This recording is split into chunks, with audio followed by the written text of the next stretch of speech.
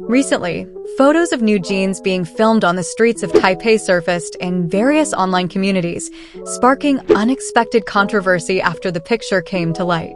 A supposed staff member began commenting on related posts, stating that the project was secret and therefore internet users should remove all content about it, while fans spread the message and urged everyone to refrain from posting about the NewJeans shoot.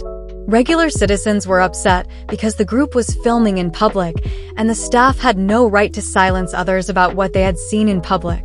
A bystander at the scene spoke out about what happened.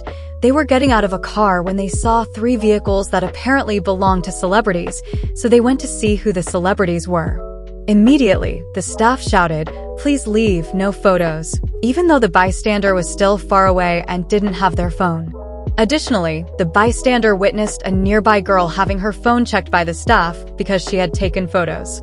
This staff also allegedly checked all cars and pedestrians who wanted to approach the area to ensure they actually lived nearby. Citizens were disgusted with the actions of the staff and fans, and some also blame NewJeans, although clearly the girls are not at fault for that. What do you think? Stay tuned for more details and surprises.